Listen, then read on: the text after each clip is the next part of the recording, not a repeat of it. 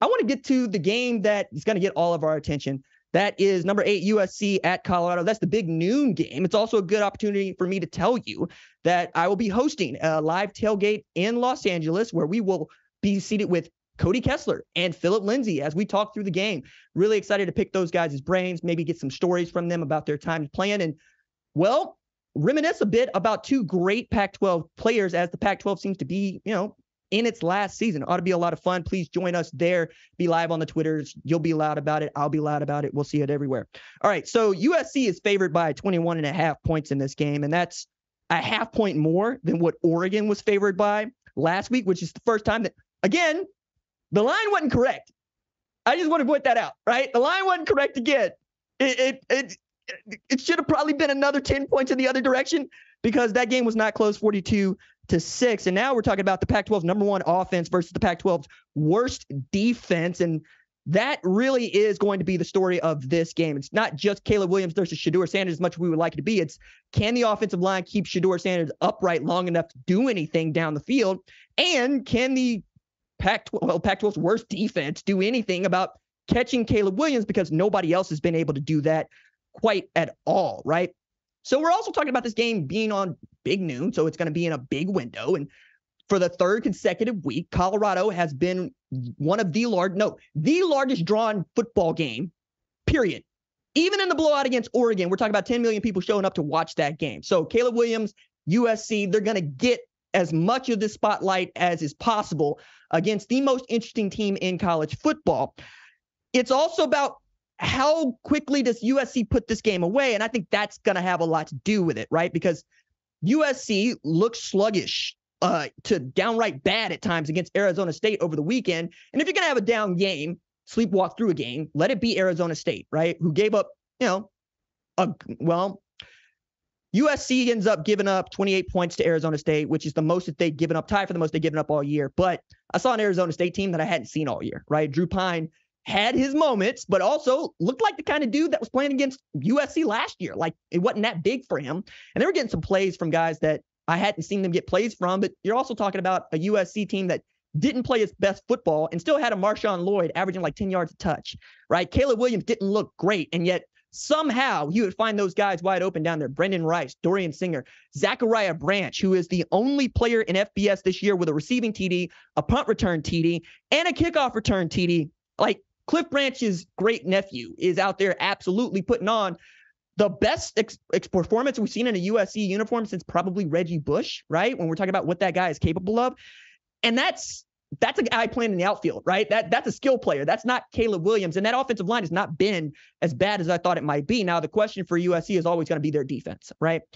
I have given up on this idea that USC will be a top scoring defense because, frankly, that ain't what Alex Grinch wants. I understand that people don't believe this to be true, but if you're paying attention to USC's defense and you're not paying attention to turnovers and takeaways, you're missing the point, right? Turnovers, takeaways, and tackles for loss. That is what that defense wants to do.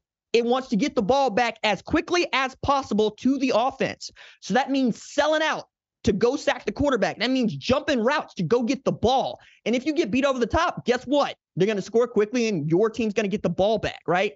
USC's averaging 55 a game, but the defense is only giving up 20 a game. And if you can run the ball on that offense, then you get to keep the defense off the field. So I think Alex Grinch is getting exactly what he wants from his defense, which is great pass rush and really opportunistic defensive back play. And, you can do all of that when you got a 6'5" dude in middle linebacker, among other things, right? So I think that you're going to see Colorado move the ball against USC in a way that, frankly, they just couldn't against Oregon. But I don't expect it to be moving all that much, right? I think now we're really getting into the spot where we've seen what the ceiling is for Colorado. I was loath to tell you what I thought the ceiling was because I didn't want to get out in front of an undefeated team. Nobody wants that, right?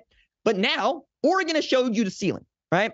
They've also showed you how much it means to them to beat Coach Prime. Like, we got Oregon putting out pro wrestling tapes because Shiloh Sanders did what Shiloh Sanders has been doing his entire career, which is just trash talk.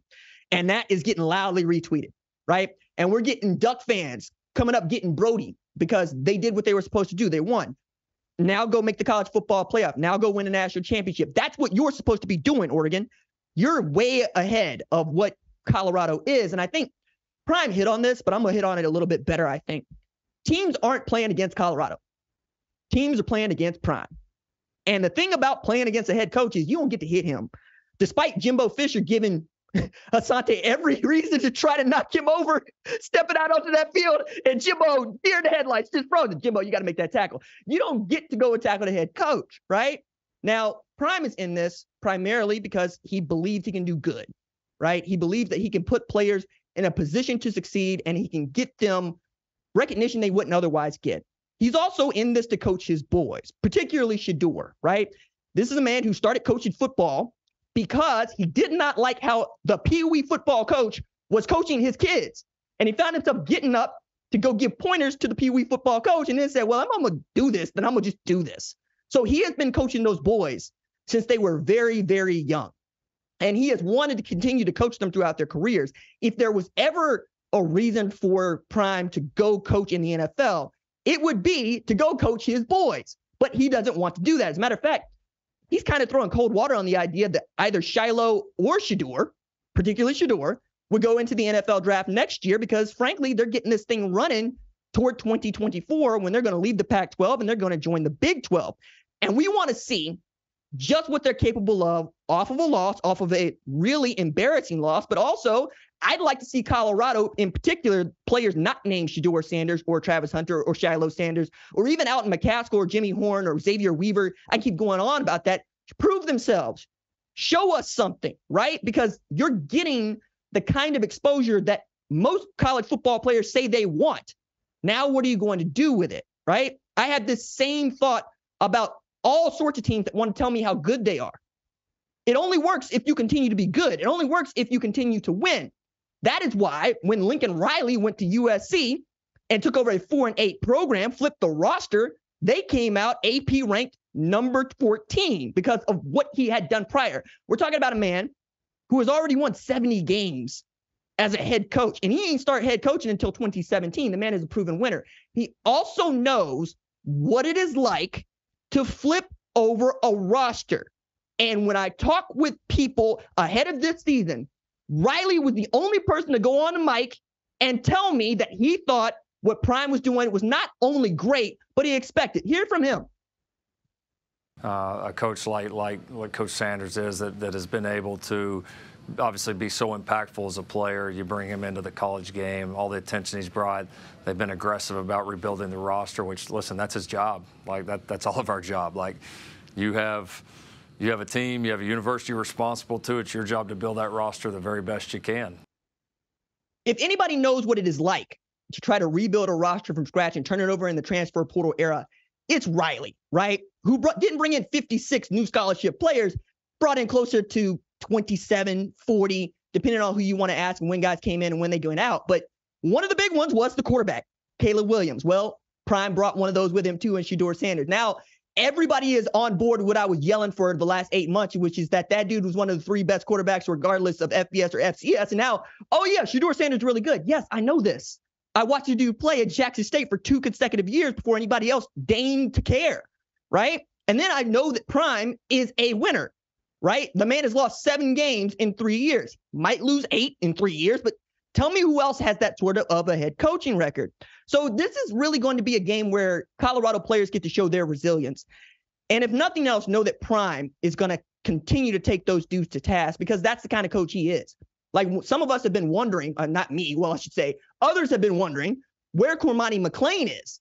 But Cormani McClain isn't doing the things that Prime needs him to do to even see the football field. Things like watching film, like Prime will say, hey, I look at who's watching film for how long, because, they got the iPads hooked up and they can tell you how much screen time they got on those iPads. If you're not watching film, he's not going to put you out there, right? If he doesn't see that you're engaged in practice, he's not going to put you out there. We also got to see Alton McCaskill for the first time against Oregon in garbage time. He had 5 carries for 17 yards. So that is a dude they need to contribute. But really, it's about their offensive line.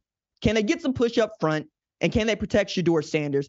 Defensively, that's the thing, right, is the front 7. Can you penetrate that offensive line? Can you stop Marshawn Lloyd and Austin Jones from running the football? Because I think if you can force Caleb Williams to throw the football 50 times, that's your best case scenario.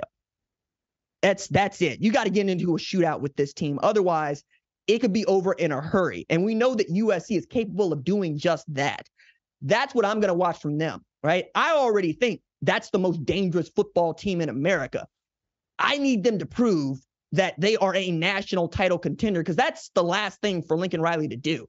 Like, win a college football playoff game, win a national championship, and he will have accomplished everything that this sport has for him to accomplish by his 40th birthday, which is wild to think about, but that's where we're at. This is also low-key a Pro Football Hall of Famer's son's game. Like I mentioned, Zach Branch and Zion Branch, for that matter, are great nephews of Cliff Branch, who's an Oakland Raiders legend, right? Also went to Colorado. Hello. But Brendan Rice, who played at Colorado, now plays at USC, son of Jerry Rice. We mentioned Shedeur and Shiloh Sanders.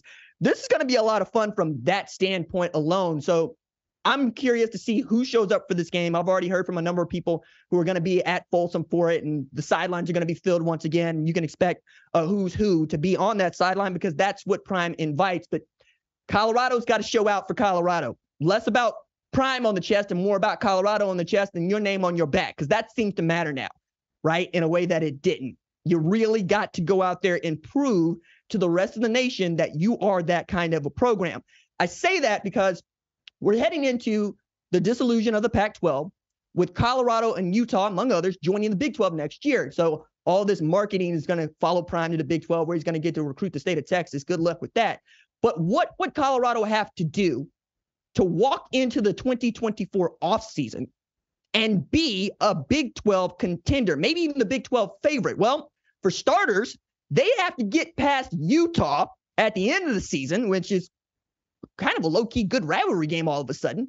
But also they would have to go and get eight wins. 9 wins would get them there, right? 9 wins, we're all going to believe that Colorado is going to be one of the best football teams in the Big 12 next year, because Prime will go into the portal and make them better at positions of need. But 7 wins, I think, is enough, right? It's just, who are those 7 wins? You'd like to see them get past one more ranked opponent. Texas Christian was ranked when they played them, right? And I think maybe Utah is that team they can kind of sneak up on, because the style making the fight might be a big part of this. Thank you for watching the #1 college football show. Please remember to subscribe to the channel and like this video so that you don't miss any of the best college football coverage in America.